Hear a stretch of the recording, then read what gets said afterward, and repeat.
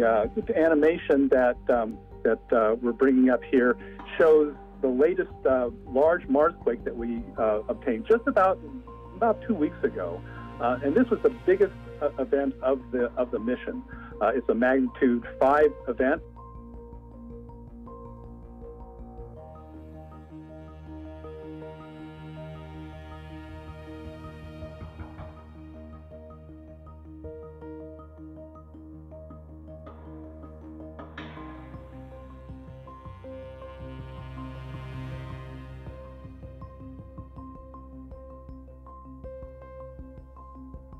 Basically, we've been able to map out the inside of Mars for the very first time in history. We're able to get the size of the core. We're able to deduce something about its density and therefore the composition of the core. We've detected the bottom of the crust, and we're able to determine the thickness of the Martian crust.